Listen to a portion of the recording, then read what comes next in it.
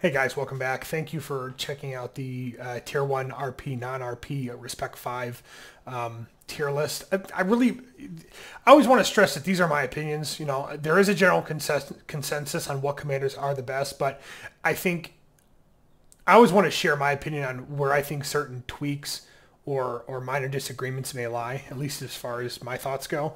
So we did T1. And actually, I'll reorganize this real quick as the order of the T1 that I thought was relevant.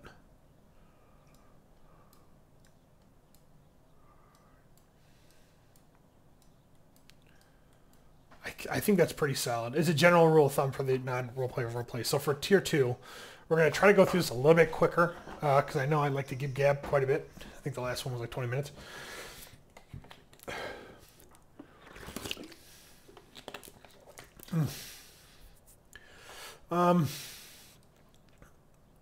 Denethor, I think, is pretty solid where he's at. He's got, this is Respect 5, this is roleplay. I just do not see enough there, and I've tried to use him a little bit. I just do not see enough there to not laugh at, to be perfectly frank. I mean, it's kind of a bad meme. The 40% chance after HP deal, to recover X amount and with an only HP boost of 1. I think it's expensive amount of points for this. I think this is so late game, and the fact that it's only 2 units and not modifiable by focus, I think is kind of a joke. Fortify, not a huge fan of. To require 7 points to get a bonus that only applies while defending, that also only applies to just physical damage after 6 seasons, good luck. Most people run burns and burn in a focus, so I think that's useless. I think his R3 is interesting. The wild magic I like, which same as Merry Pippin. I like the fanaticism. I think the Palantir Scryer is not bad. It's probably pretty decent if you get his focus high enough. Mad Steward is interesting. It would just depend. Like if you get into this and your units do a bunch of damage, rock and roll. But then if you use wild magic on your own guys, like I don't know, I'm always very cautious about that. Or if you use arson, if you use the arson skill, so it's like and then enrage. So it's like there's interesting stuff here, but I just don't think it's enough to warrant a heavy investment. And I've only played with one R10 Denethor, but that being said, at R5, I just don't see enough there to warrant the investment. He has extremely specific mitigation on Fortify. He has a very double-edged sword of mitigation for Palantir Scryer. And then these heals are, this one's to me is a low chance, 40%. And then that one is so late game, it only affects 2 units. So you kind of have to only use 2 units if you want to get the full effect of that. So to me, it's not worth it. Let's see here. Oof. I am probably going to put Emer Hill above Denethor for the sake of his R5. So I think his bottom R0 for 1 point, you do just like Haldir, but you get the avoid. For 1 point in the fair, you get an evasion next round for all units. Excuse me, you get initiative for all units. But there's just 2 attack skills. It's this one and this one. So it's like, why does he have even 2 of these if he's a cavalry commander? You get the same Denethor tree that, once again, low chance for only 45%. I'm good. Really late game for only 2 units. I'm good. I'm not really a huge fan of the air tree. And then his R5 is kind of where he gets a lot of people's attention. For 1 point, you get stun and madness immunity. But this is really where his meat and potatoes are, is his mounted combat and his coalition. But instead of, mounted speed health plus 6, or mounted units health or something, or attack, you get speed, which I don't know. I don't really... I mean, you could have all the speed in the world, and if you face a Gandalf or a Witch King that have Convener and Initiative, like, goodbye. And it doesn't matter. So I'm just not a huge fan of this. Once again, there's really nothing there to keep my attention. Like, for 1 point, that's pretty astounding, but it falls to the wayside really quickly, in my opinion.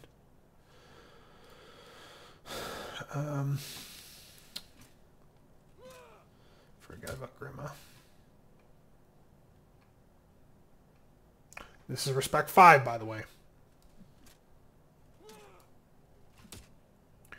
I think Legolas definitely has a place, Respect 5. Because he can actually be, he's one of the few commanders I think that can honestly go to a really low respect level and never have to go over it. You can get Legolas to Respect 3 and never have to take him over that. And I think that's one of his strengths.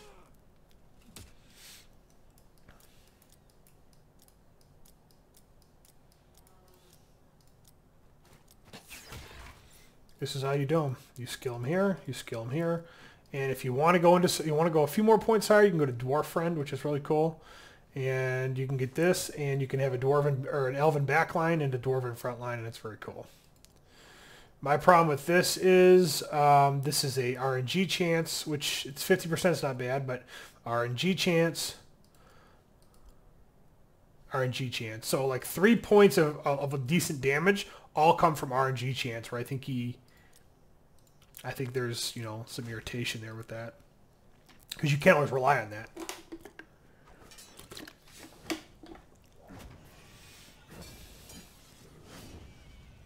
Gimli, I think, is definitely meta. And I think one of the reasons Gimli is meta is because he has, you know, he is the first dwarf to have 2 really good skills.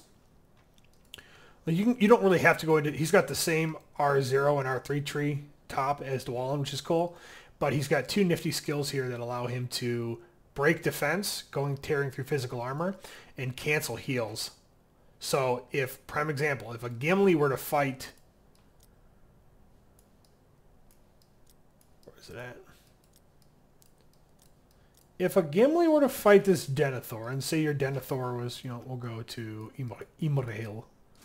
If your Gimli was to fight the Denethor and stopped his ability to heal, that'd be 22 points wasted for essentially 2 here and 1 there by Gimli. So 22 point investment, 3 point investment, and Gimli just shut this down. So I mean, you could say that easily about Arwen too, which for sure, but at least Arwen's heals are more consistent. That's not even, like, that's 22 points for maybe a chance. So I really like this. I think he shines more fighting good v good, honestly, with his heal cancel and his defense break. But there's definitely a place for him in the non-RP meta as well.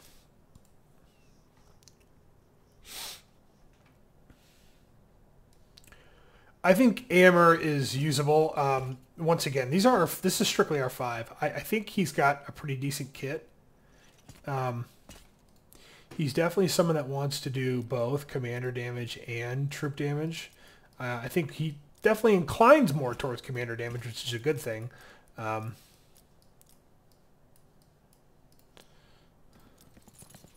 this is how I would build him, to give him the bonus damage, to give him the attack vitals, Marshal Lamarck for the speed increase, swing for the double 2, 1 round cooldown, double target attack, and then Rohirrim mainly because I want the additional might, and then I want to access cleave. And you really want to skill it in the way that Marshal Lamarck procs for the plus speed, which then goes into the cleave that is modified by speed.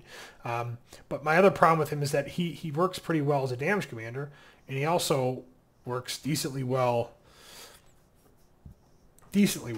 as a cav commander.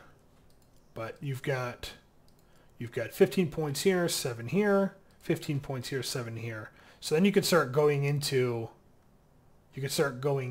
his damage stuff. I think he's better than Éowyn per se, but he's not as good as Theoden, and that's kind of my problem. Is if you have the option to go in, if you're just the kind of person who's going to take him to R5 and not go after uniques, I could not see investing in Theoden, or excuse me, I could not see investing in Aemir over Theoden. And no offense, but consequently, I could not see investing in Aemir if you're already investing in Éowyn, because she's a tier 1 and she's cheaper to respect up. So that's part of my reason why I've got him as somebody who I think is very usable, but I would not consider him meta by comparison to other. I would not consider him meta by comparison to Theoden or Éowyn in terms of either just raw strength, or in Éowyn's case, the cheapness of the fact that she's a tier 1.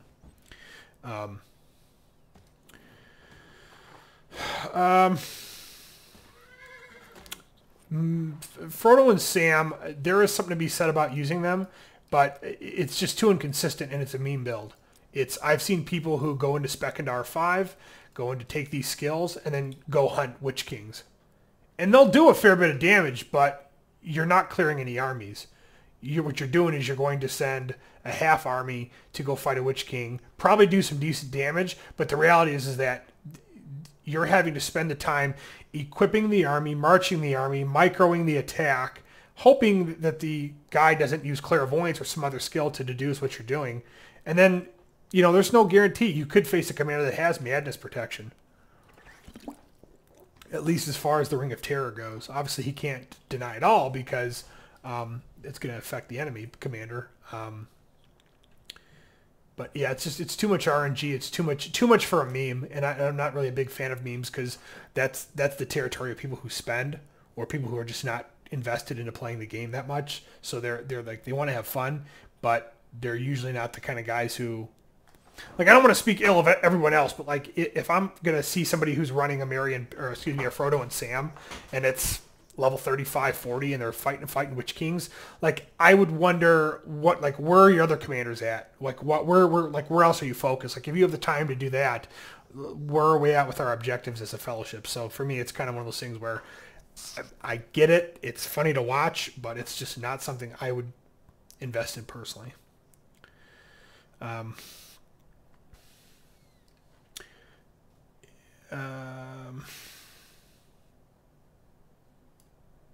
Aragorn 2.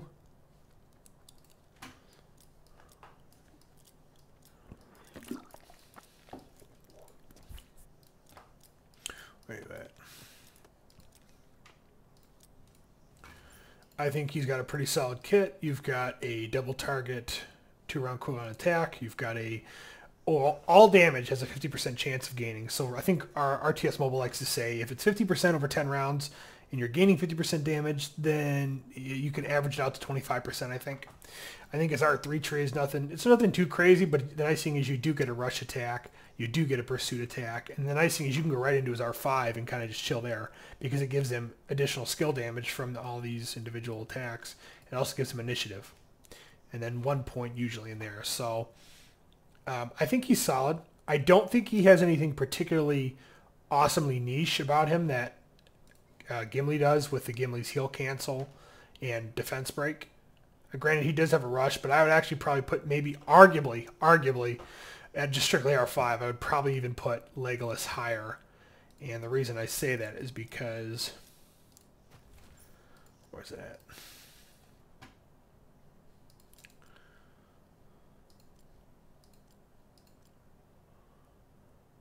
Because two reasons. One is that his title has a nice enemy debuff, kind of like the disarm that Boromir has, and also has Mirkwood Ambush, where there's a chance that it could be poison damage. In that case, it bypasses all the defense.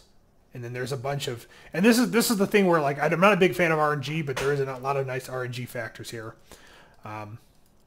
with the dual blows, with the Elven Prince, with the attack vitals. So I think that edges him out a little bit above Aragorn, just in terms of RP at Respect 5. I think Balin is usable. I think Balin's one of the more expensive T2 commanders because what I've seen him work with the most is a retaliate build. And I think that's absolutely dog shit, that to make a commander viable, you'd have to give him a gold weapon.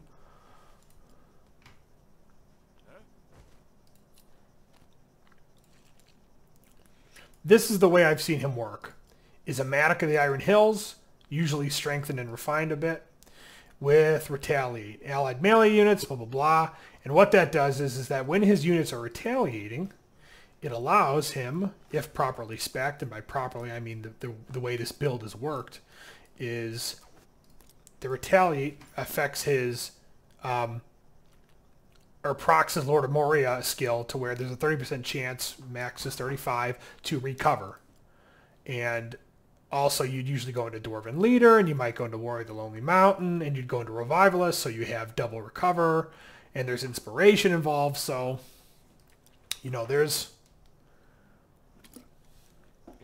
there's some viability there, but for me, it's very specific.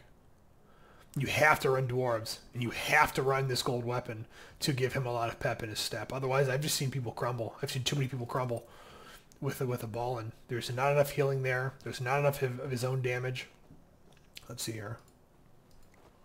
Let's see what the top 3 have.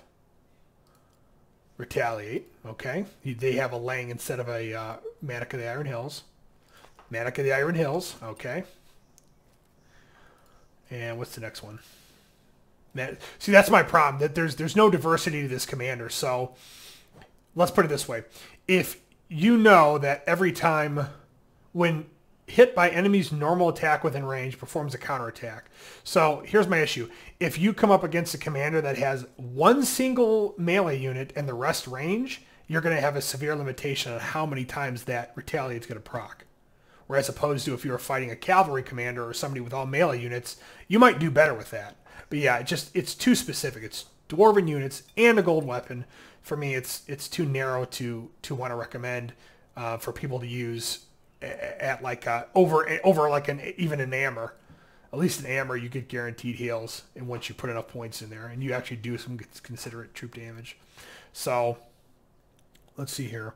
Let's kind of wrap this up a little bit quick. Theoden is second, to me, is the second best tier 2 meta commander, and that's his kit. I don't need to say too much. People know who he is, and they're not afraid to use him. They're not averse to using him. They know that he's worth investing in.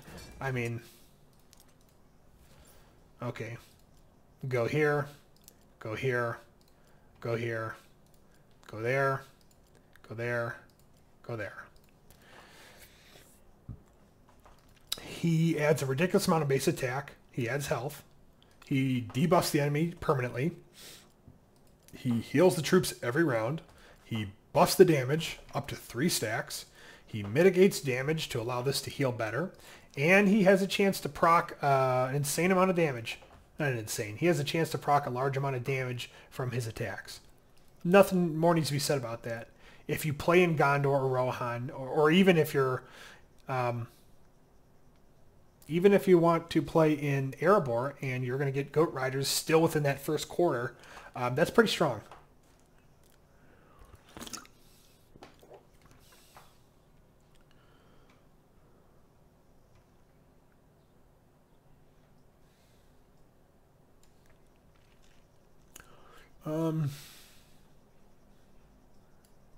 I think Celeborn has use in the meta for RP.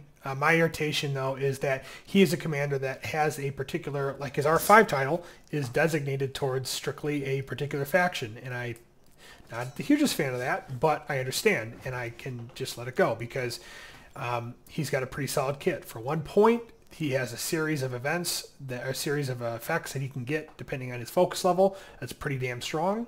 You can get solid physical damage mitigation with the magical barrier. It's not really mitigation, but you can up your defense by quite a bit, and it's modifiable by focus. I think any skills or abilities, whether it's healing or defense increase, that is modifiable by focus is huge. It's huge. It's a leg up.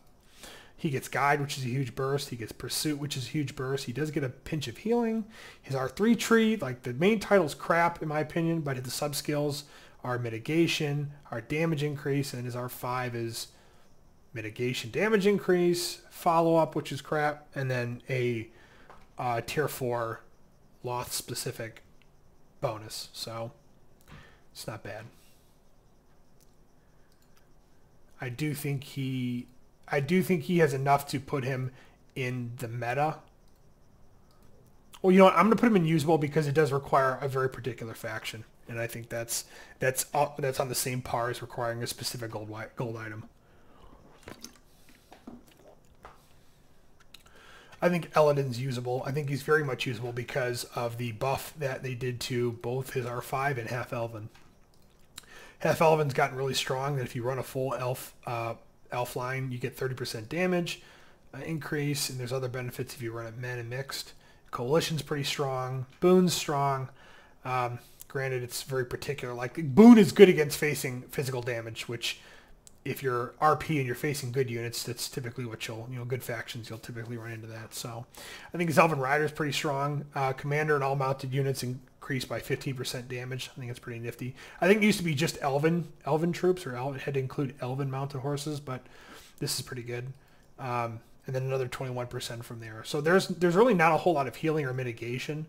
You get a little bit of reinforcement, which I don't care for, but and you get some mitigation here, but there's just not enough healing mitigation to compare him to Elrohir or Arwen. But I do think he's very much a glass cannon that has potential. But that to me would just limit him to the usable level. Speaking of his brother, I think Elrohir is the upper echelon of usable.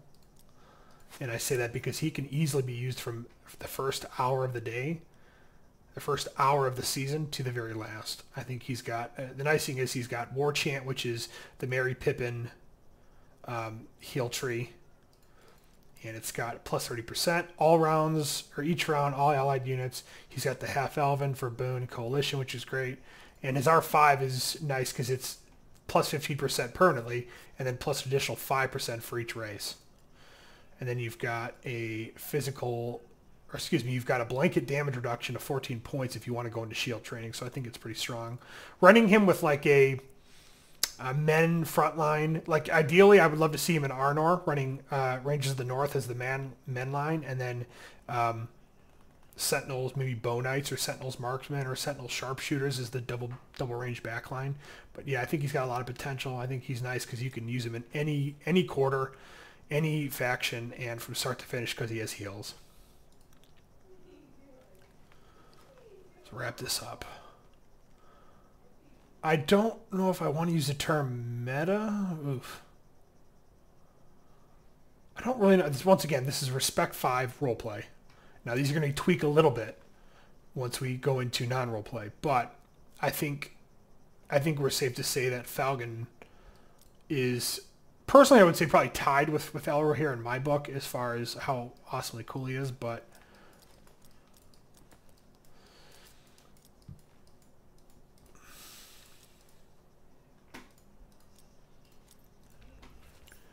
he's got the Musician Tree, which we like. He's got Arid Luin Expedition. So the only thing with this is that it's dwarves. So he's got very good skills, and he's got troop buff skills, and he's very much just focused on that. Just focus on his troop buffing. But one of the things I really like is that this parry ability is just straight damage reduction. It's not physical, so it can't be bypassed with focus or burn. So actually, I think what I'll do is I'm going to put him just below Elrohir because Falcon's abilities require specifically dwarves, which means if you want to have a best start with him, you're going to start Erebor, whereas Elrohir can really start anywhere. Granted, I would say he's probably best started in an Elven or Manish quarter because of his half Elven tree, but you can really use Elrohir anywhere. I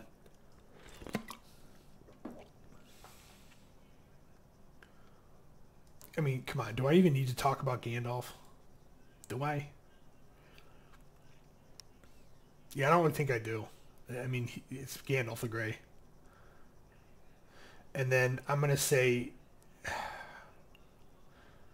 that Arwen arguably in roleplay would be higher than Aragorn 2 at strictly R5.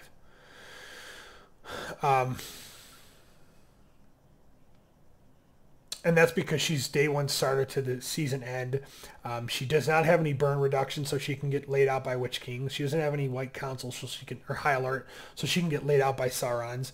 But she has a lot of healing. The Half Elven gives her a good amount of damage boosts, and she has very strong mitigation with her R5. I just think she's definitely below Gimli because Gimli can cancel her heals with this skill, and I think she's below Legolas in terms of.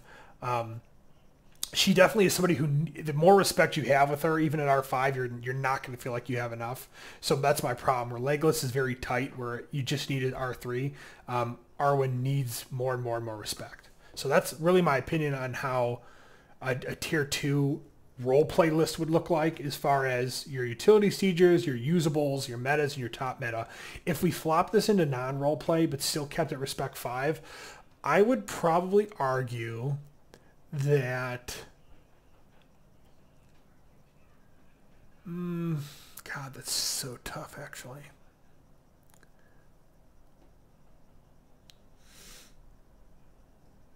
there's so many ways you could tweak this depending on what commander is being used in what faction. But I think, honestly, I think I might keep this the way it is because these guys are still going to be top of the list. Gimli's going to be strong. Amber is still going to need cavalry units. And, I mean, Legolas and Gimli will do well with Muma stacks. A2 is fine with what he's got going on. Yeah, I think that everyone's pretty much fine here. So, yeah, no, I think this would actually stay even in non-roleplay from just a blanket view of not looking at specific commanders and specific factions.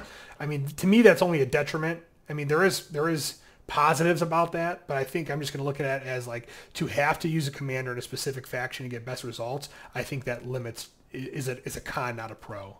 So we'll leave it off there, but thank you guys for watching and take care.